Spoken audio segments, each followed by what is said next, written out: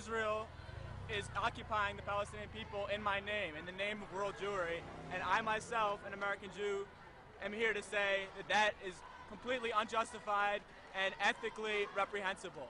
And world Jewry and all people of the world will not stop until this occupation ends and until the Palestinian people have their right of return, their right to live without occupation, and equal rights within Israel.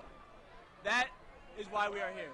I say to the people of Israel that they must join the world consensus. The entire world has decided that this occupation cannot go on, that the refugees cannot remain where they are. The world has decided they must all come home and that the occupied territories shall be free.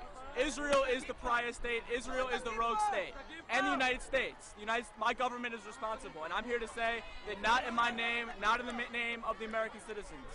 So everything is clear? We're not going to say anything? No, we're not going to say anything. This is your ID. This is my passport. I will not give you my passport. I'm not giving you my passport. I have a right to be here. I have a right to be here. Don't push me. Do I need to call my... I'm going to call my consulate right now. Get off me. Do I need to call my consulate right now?